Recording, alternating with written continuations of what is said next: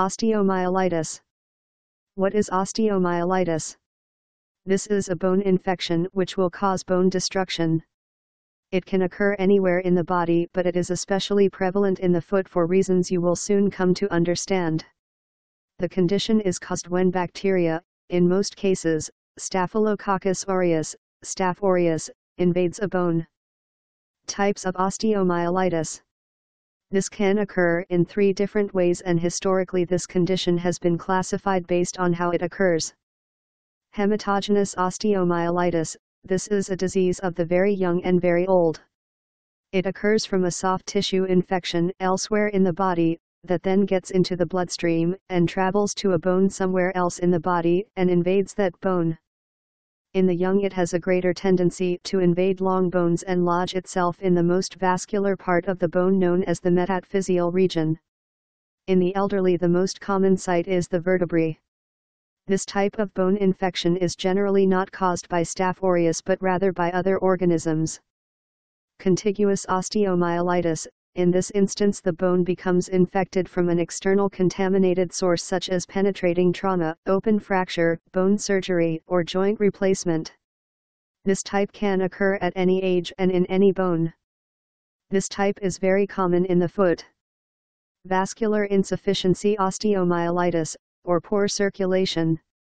This is quite frequently seen in diabetics with diabetic neuropathy. Foot ulcers serve as an entrance for infection and bacteria to gain access to the bone by contiguous spread. Symptoms of osteomyelitis. Symptoms associated with bone infection include local signs of pain, swelling and redness in the area of the infection. Systemic signs will include chills, fever and malaise. As previously stated, staph aureus is the most common bacteria associated with this type of infection, but is not the only one. Pseudomonas aeruginosa is also a very common bacteria, and this is typically seen as a result of puncture wounds. Diabetics and others with compromised circulation and immune systems may present with this bone infection from multiple strains of bacteria. Early detection is very important as to limit the destruction of bone and to stand a better chance of resolving the infection with antibiotics. Diagnosing osteomyelitis. Since this is a bone infection, one would think that an X-ray would show a bone infection. The problem is that many times they are initially inconclusive. Bone has to lose upwards of 50% of its density before changes will be seen on X-ray. By the time it takes the bone to lose this much density, 2 to 6 weeks, and show up on X-ray, the bacteria has fairly well infiltrated the bone.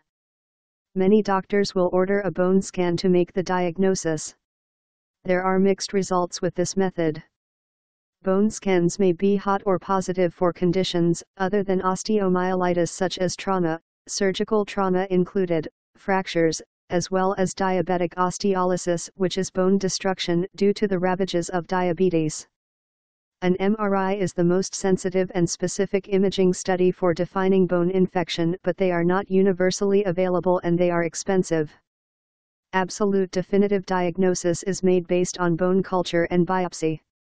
Using various techniques depending on location, a piece of the diseased bone is actually removed and cultured for bacteria. It is important that the surgeon probe down to bone to get the culture as opposed to taking soft tissue samples, as there can be a difference in organisms found at each site. A patient should also be off all antibiotics for at least 48 hours to allow for the most accurate results. Treatment of osteomyelitis. In most cases of bone infection, surgery is the treatment of choice with the exception of the hematogenous variety, which many times can be treated successfully with antibiotics for upwards of 6 weeks. This is usually a combination of parenteral antibiotics, intravenous or injectable, followed by oral antibiotics. Most other cases will require surgical debridement, removal of all the diseased bone, particularly because some organisms form a gel layer over and in the bone, protecting them from the effects of antibiotics. The chief consideration is what will be the resulting function at that level of surgery. Acute osteomyelitis that is either not treated or improperly treated will go on to becoming a chronic bone infection. Another scenario is one where the circulation to the extremity is so bad to begin with, that surgical intervention would almost certainly lead to a non-healing surgical wound with the potential for loss of limb or even life.